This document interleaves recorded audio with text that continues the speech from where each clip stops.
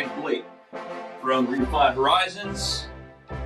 It's a cold, rainy day in Oakdale, California. We're talking about land tenure. The book Land Tenure, Boundary Surveys and Cadastral Systems by Mr. George Cole and Donald Wilson. It's an excellent book. And we're going over Chapter 5 today. So I'm going to review my study notes for Chapter 5. Hopefully that'll help you guys out a little bit. It's possible I skipped Chapter 4. I'm not sure. I can't find my study notes for Chapter 4. I thought I did the video already. So I will look. If I haven't done Chapter 4, I will go back and do it.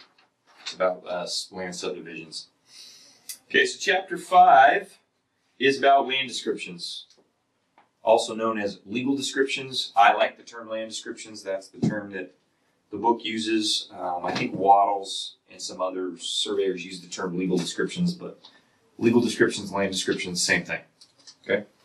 So what is a land description? It's a written description that uniquely describes and identifies a parcel of land. Okay, it's really important for our real property system and even for our economy. Whole books have been written about how the land tenure system and the way land is described is really important to capitalism, to the modern market economy. So let's just go through some of the key concepts in the book. And early on in Chapter 4 of the book, early on in Chapter 5, the authors talk about 4 types of boundaries. They talk about the boundaries between private lands. So you have private land on each side. That's the most common type that boundary surveyors are dealing with. Then there's boundaries between public and private lands. Okay, so you own a private parcel next to the Forest Service land, for example, Forest Service land. So we also occasionally deal with those types of boundaries as land surveyors. Then there's boundaries between public jurisdictions. So that would be a boundary between counties or between a city and a county, or could even be between 2 Forest Service ranger districts. Right? So those are jurisdictional boundaries, which can be very important. Then we have regulatory boundaries. Those can also be very important. I added that one. I think he talks about the 3, but I added regulatory boundaries. So just because of the type of work I do, I deal with that a lot. So that's, for example, the boundaries of zoning areas, or general plans, or specific plans, or sometimes you can't build within so many feet of a creek, or it's just right. The geographic footprint of regulations that impact land. So that's a 4th kind of boundary that I added.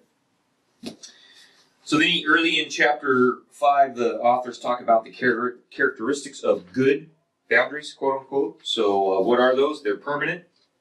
So they're here today, they're here tomorrow. You can find them tomorrow. They're recognizable, so you can identify them. They're easily identified or recognizable. So I think about like a line of blazed trees along an old GLO boundary, right? It's easily recognizable. And then finally, located. You can locate it without ambiguity. So a competent boundary surveyor can locate that boundary on the ground, and it's not subject to more than one location, right? You ask 2 surveyors, they put the line in the same spot. That's a good boundary. So those are the 3 qualities. The authors talk a little bit about the basis for boundaries early on in the chapter. So you can have natural objects be the basis of a boundary. For example, a creek, a mountain ridge, or a tree. Okay. So again, if you think about natural monuments, they're permanent, they're recognizable, and you can locate them without ambiguity, typically. Then there's man-made objects. Okay, so that's what we typically set as a monument to mark a boundary line in modern times. So it's a pipe or a rebar, or it's a disc set in concrete or bedrock. Okay, so Browns would call those artificial monuments. In the book on land tenure, they're called man-made objects. And then finally, the 3rd one is legal or mathematical entities.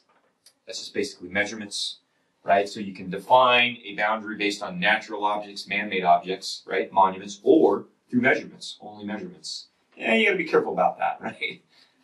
We do it, as land surveyors, we do it, but it's always good to have monuments marking your boundary. But you can define a boundary with just mathematical entities or measurements, okay? Bearings and distances. So then the book goes on to talk about the purpose of land descriptions. Okay, what's the purpose? It's to uniquely identify a parcel of land. That allows the land to be used in commercial transactions and for legal purposes. Let your land behave as a capital asset, right? That's really important. I don't want to get super deep into the economics with you, but once you can uniquely describe a piece of land on a parcel of land on a piece of paper, now you can take that to a bank and get a loan for it. You can go and get a court judgment against it. Right? It just enables all kinds of other things to happen. And then finally, having a written description of land allows you to get legal protection for your ownership of that land. Okay, so you can go to a court and say, somebody's occupying my land, judge, kick them off. And the judge is going to say, all right, give me, I need to know what land you're talking about. You give him a land description. He says, yep, that's your land. Then you go out with the sheriff, right?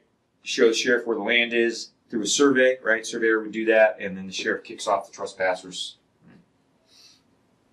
Okay, then you talk about the types of land descriptions. Okay, and we could do a whole video, maybe multiple videos on that. And I need to. It's one of the things I need to teach my text. But just to briefly go through the types, there's lot and block, or descriptions that refer to a subdivision map. There's meets and bounds, right? Measurements and controlling calls, right? Bearings and distances and controlling calls called meets and bounds. There's public land survey system descriptions, or aliquot descriptions are also called. And then there's a whole bunch of hybrid descriptions, other descriptions, strip descriptions, descriptions by area, descriptions by width, descriptions using all the land on one side of a line. You need to do a video about those to talk about them, but he's got a few pages in the book that describe each one. Then he talks about the requirements for a good land description. I'm just going to rattle through them. The descriptions need to be correct and accurate. They need to be related to an established and identifiable point on the ground, preferably one that's physically marked. Should identify a unique parcel of land, right?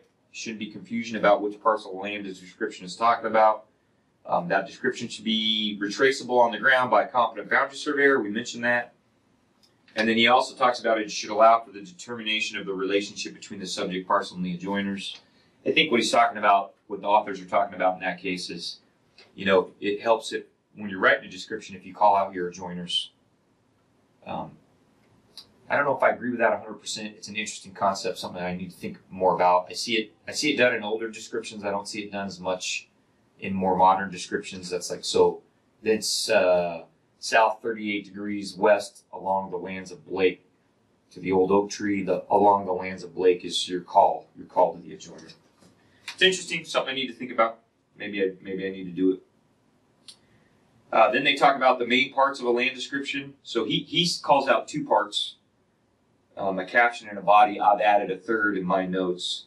So the caption just has the general location of the parcel and also might identify the parcel either through a deed number or even an address or tax assessor parcel number, or a lot in a block of a subdivision map. It may also identify the legal jurisdiction of the parcel, so a parcel in the city of Stockton, county of San Joaquin, state of California. And it may also identify the current owners of the property. All of that may go in the caption.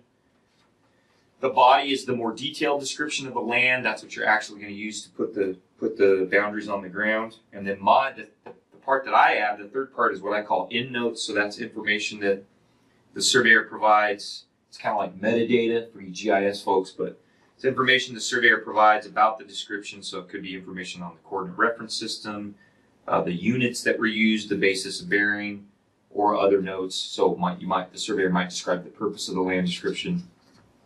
Okay, so I put those in endnotes, call those endnotes usually.